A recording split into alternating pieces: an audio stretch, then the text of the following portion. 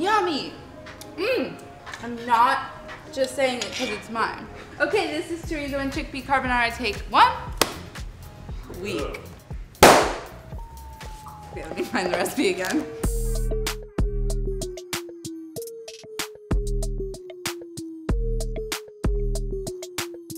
This is not your Nona's carbonara. This is my carbonara, and I've taken some of the classic ingredients and swapped them for some less traditional ones, but it's still very delicious. Where is it in here? Found it! Okay, so here's the Chorizo and Chickpea Carbonara. So, classic Roman dish of guanciale, black pepper, eggs, grated cheese. That's it. My version of it swaps guanciale for Spanish chorizo, which is another cured product, a little smokier, and also adds chickpeas into the mix, and they kind of like sizzle in the fat that's rendered out from the chorizo, and they get like a little bit crisp, and they soak up all the juices, and it's just like a little added Spanish flair. So what you'll need for this recipe is 4 ounces of chorizo.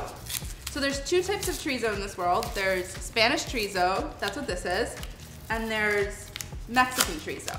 Spanish chorizo is dry cured, like it looks like a salami, and then Mexican chorizo is a fresh sausage that is more like an Italian sausage or a breakfast sausage. It's raw meat that you cook, and it's crumbly, it's ground meat. This recipe uses the Spanish kind. And so you'll need 4 ounces of that. You'll need 5 eggs. 4 of them are gonna be yolks, and 1 of them is gonna be a whole egg. We'll talk about that later. You need a bunch of grated cheese. I'm using Parmigiano Reggiano. You can also use Pecorino. And then chickpeas, 1 can. Not the low sodium or sodium free kind because they are whack. Some pasta, rigatoni. I really like a rigatoni. This is a mezze rigatoni. You can really use any kind of pasta you want. Black pepper. That's a huge part of carbonara. And then lemon, which is atypical, but I think pretty necessary in this dish, and I will show you why later on. Bing bang. Number 1, we're gonna cut this chorizo. I'm eyeballing what 4 ounces looks like. We're gonna cut this chorizo into little like nuggety chunks. This is a fatty, and so I'm gonna cut it into like 3 planks, and then just cube it up. So Spanish chorizo is made with smoked paprika, among other spices, garlic, onion powder, things like that. But it's like decidedly smoky. It's a different flavor profile than guanciale is. So it's gonna give this whole dish a little bit of a smoky kind of Spanish flavor. But the next thing that we need to do is make our egg and cheese mixture. So carbonara, the sauce is enriched and thickened with egg yolks. That's what gives it that like really bright yellow, unctuous, like fatty, clingy vibe. And so I'm using in this recipe 4 egg yolks and then 1 whole egg. And the whole egg is just there to give like a little bit of lightness and levity to the dish because it can get pretty heavy and rich, and so I like to have 1 egg white in there with the other 4 egg yolks. Everybody kind of does this differently. Like your Italian grandmother might say like, it needs 8 egg yolks or whatever, but my recipe uses 4 yolks, 1 whole egg. Okay, so we're cracking the yolks and the white, and we're adding in about 2 ounces of parm. It's a lot of parm, not gonna lie. I'm not measuring it, but you are basically turning this into an eggy cheese paste. And this is gonna get whisked into the hot pasta after it's cooked. Look at that, eggy cheese paste. And it's going to cook with the residual heat from the pan once it hits the pasta, but we'll do that later. Okay, so there's our eggy cheese paste. And then the last thing we need to do is just drain our chickpeas.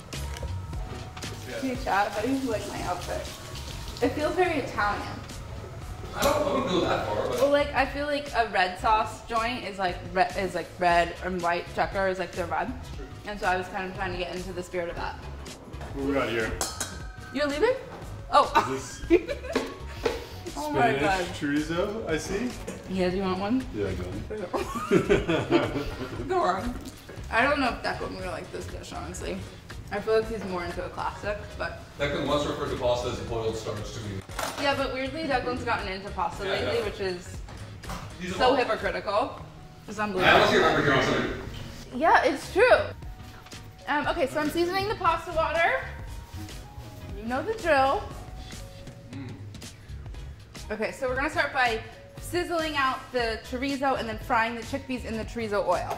A couple tablespoons of olive oil in here in this Dutch oven, and I'm adding all of the cubed chorizo, and I'm going to sizzle it out in the oil. It's gonna get crisp, which is really nice because it's rendering out some of its fat, and then all of that flavor is gonna be left behind in the oil, and then that's what the chickpeas are gonna cook in. Why do you choose to use a sort of rigatoni style? We'll also tell you that there's like certain pasta shapes that like the sauce clings to better. I've said it so many times. I've done that thing. No, sauce clings to all pasta. Like it's just not a thing. What about the poutine? What about penne? There's penne fucking sucks. There are certain pastas that are just like naturally better for sauce clingage. Penne sucks, but this. No. This. Big difference. Essentially a chopped penne. That's a chopped penne. Yeah, but the problem with penne is that it's cut on the bias. It's just heinous.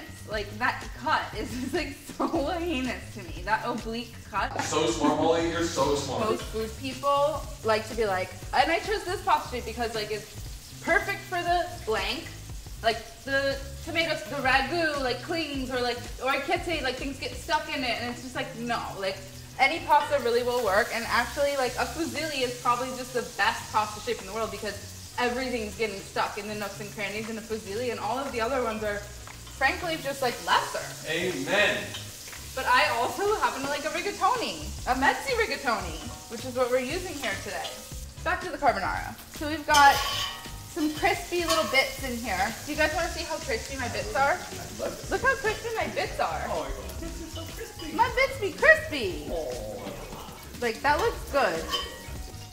Taking the crispy bits out, and I'm leaving all of their yummy oil behind because that is where the flavor is, and that is what the chickpeas are going to cook in. So set this aside and add the chickpeas. Great sizzle. So we're just going to let these fry and crisp in here. I'm going to season them with a little bit of salt, and they're going to just basically soak up all of the chorizo oil. And that's gonna make them infinitely more delicious than they were when they just came out of the can a second ago. In the meantime, this is a great time to drop your pasta because there's really not that much left to do in this recipe. We already made our cheesy egg mixture paste. We've crisped up our chorizo. We're now onto the chickpeas, and the rest of it is really just assembly and bringing it all together and making it all saucy and glossy. So I'm dropping my pasta. Hi, Wikitunos. Hi, baby. Meow. This is the moment now where we can add black pepper in to the chickpeas, and it will bloom in the oil. I think a lot of people think that pepper just like tastes like pepper, but actually there's a lot of nuance to the flavor of pepper, and there's different kinds of peppercorns, and it also tastes differently depending on how you use it. So if you just grind it freshly versus having it be pre-ground versus having it toasted in fat, those are all like different expressions of pepper. These are nice and peppery, yum. Mmm. And we've soaked up all the fat. I'm gonna turn off the heat. We're just waiting on the pasta now.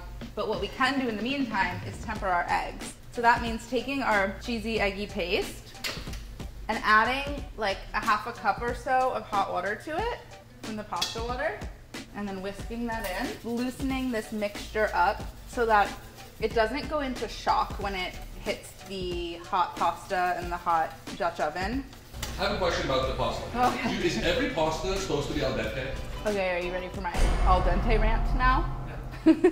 I think that we as a culture have overdone it a bit on al dente, and that like people are so scared of overcooking their pasta because all of us chefs are like al dente, al dente, al dente, that now people pull their pasta far too soon, and it's like, no, that's just undercooked. So I recently have been like just like inching towards fully cooked pasta, and I have to say like I feel really good about it. So I'm not gonna undercook this pasta, and I'm gonna bite into one, and you might not see a white ring in the middle of it, and I just want everyone to know that that is a-okay.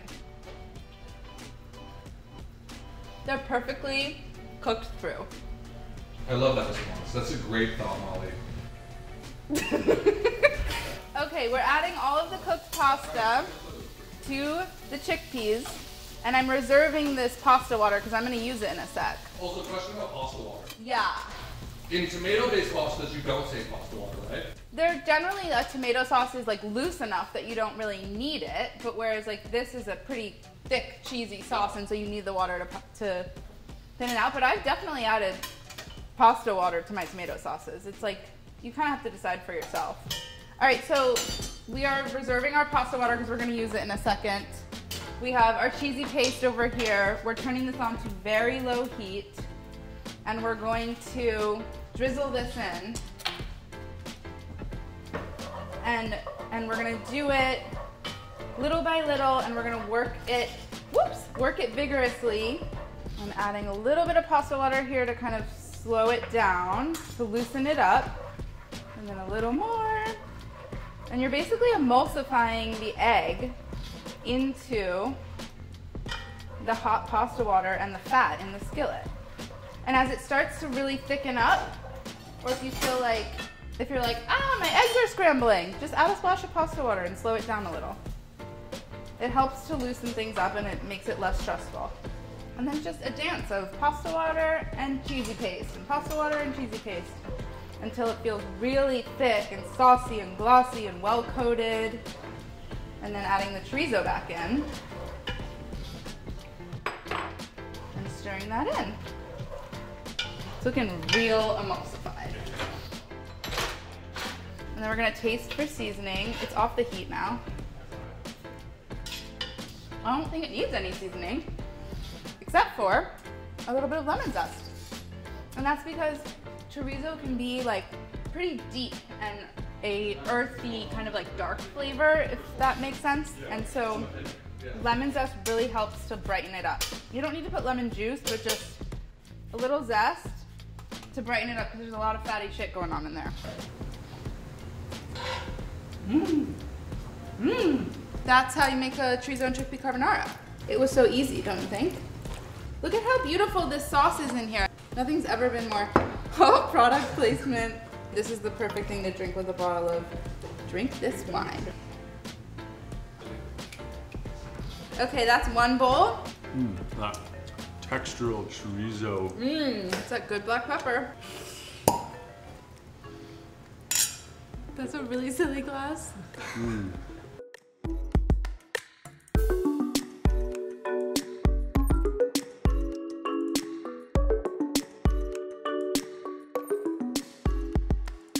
Like goat cheese.